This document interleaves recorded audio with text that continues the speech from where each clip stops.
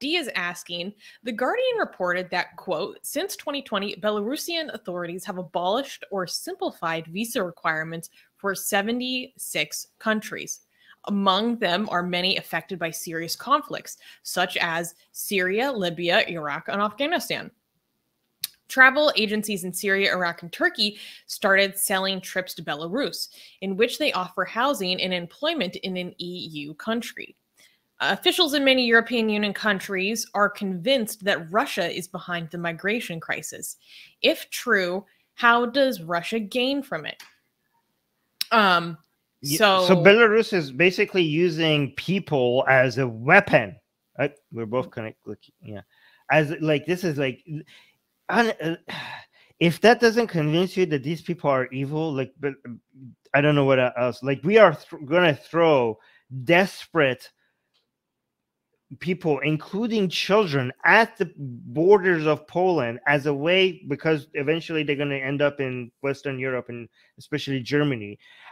Because of why? Because of revenge. Like, imagine be like, I'm a dictator. You're putting sanctions on me because of my human rights violations.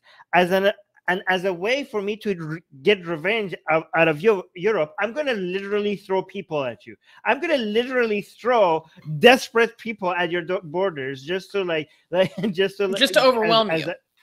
Just to overwhelm you. Like, using the most desperate, the most miserable people that are in the most hard situation, using individuals as a weapon against Western Europe. Like, how evil do you have to be? But I think we should give a little context. So, can I quickly say, like, my understanding? Yeah, I mean, the context was given in the question, but yeah, go on. Okay, so my understanding is that Belarus is acting this way because sanctions were put on them after they forcibly grounded a plane to arrest a journalist that happened to be flying over their airspace. That including other things, like the sanctions also were added. How sketchy their recent presidential election was and how they've been brutalizing their citizens over protests, right? So the EU sanctioned them. And then they started doing this, including people who are flying into Minsk and then being transported over to the border as a way to basically get revenge on the EU. But then how do you think Russia plays into this? Yeah, so my understanding is Belarus is like a pariah except for their relationship with Russia. Okay, Belarus. Okay, let me answer the question. Belarus is was using wanting to like appeal to both Russia and EU as a way to get points from each, like put them against each other. This is sometimes like a lot of tyrants do that, like, they're not just tyrants. Many countries, like during the Cold War, this was like such a standard tactic. Like, you were like, am I in the side of the United States or is the Soviet Union? I mean, I don't know. What do you guys have to offer, right? So in the modern days, Belarus was doing the same thing, like with playing the EU against Russia to just get points from each one of them. But ever since their human rights violations and their like anti-democratic methods have gone through the roof, then Belarus was like, okay, I'm getting closer to Russia. Eventually, like it's now completely on the side of Russia, and Belarus and Russia are like now complete allies against the rest of Europe. So the question is, why is Russia defending Belarus? Because they're be buddies now, right?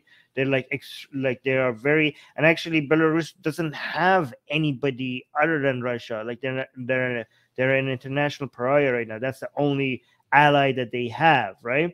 So, and also Russia, so Belarus is like this tiny player that is like causing a lot of headache for the EU, but Russia is a much bigger player that loves causing headache for the EU. And if Belarus is now the tool, the proxy that it gets to use to intimidate EU, it's going to use it. It's going to use it, while at the same time, like loosening the leash sometimes and pulling it a little bit. Like recently, Russia came out and said, like, "Oh, I didn't approve of that. How come they did that without talking to me?" Right? I mean, like sometimes, like it's a back and forth, but it is like Belarus is kind of like a dog on a leash for Putin to like unleash on, right now at least, to use it as ways to, when it comes to like, international politics. Sometimes when you see like somebody, a country, competitors you know, causing headache for each other. It's also to show that I can do this to you. You need to appease me.